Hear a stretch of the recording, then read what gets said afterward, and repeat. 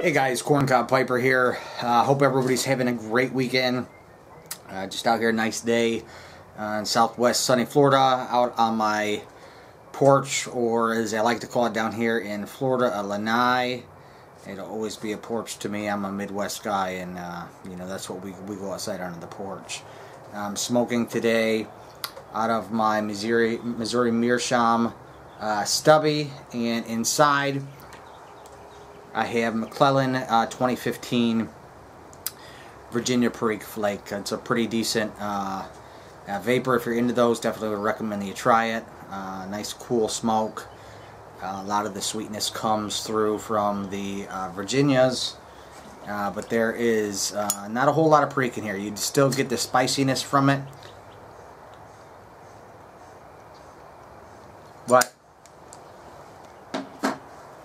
it's not overpowering Perique like they have in a lot of the vapors that I've tried. Today I'm going to do a VR for Sasquatch Piper.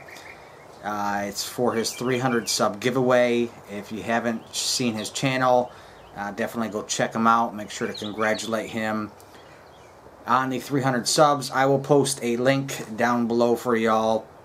If anything, at least go to his channels and just give him a congratulations.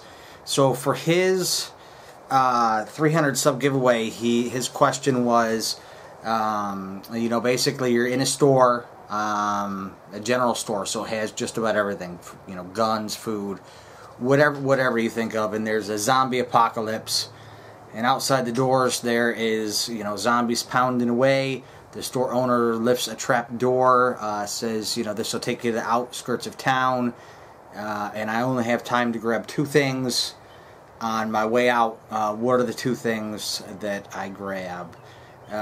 So the two things I would grab on my way out, the first would be like a multi-pack of butane lighters. You know, like sometimes you can get them up to 10 lighters. One of the most important things in survival is being able to start a fire. I'm an Eagle Scout. I like to think that I have above average survival skills because of that, and you know, in a survival situation, fire is a necessity. And living down here in Florida, you know, in the rainy season in summer, it rains every day. It's hard to get dry kindling and stuff like that. So you're almost, not that I couldn't start a fire without a lighter, but it just makes a survival situation that much easier. My second thought would be to grab like a survival knife, but when I'm always out, no matter where I'm at, I bring along my Leatherman Sidekick. It's in my pocket now. It would be in my pocket then, which would give me you know, access to a knife, to a saw, screwdrivers, files, scissors, so you know, I'm covered in that aspect. So for me, my second item that I would grab would be a compass. You know, you're not always going to, you know, be traveling by day to use the sun, you know, or at night you're not going to always be able to see the stars, and you have to know where you're going. Obviously, in a zombie apocalypse survival style situation, you're going to be going off grid, so, you know, out into the wilderness, and you're going to need some way to navigate. And you know, when you read about these stories about people getting lost on hiking trails, or you know, and up in the mountains, the reason that they get lost is because they lose track of where they're at. They end up walking in circles. A lot of times they may only be you know, a mile or so off of a trail, but they have no idea where they're at, what direction to head in.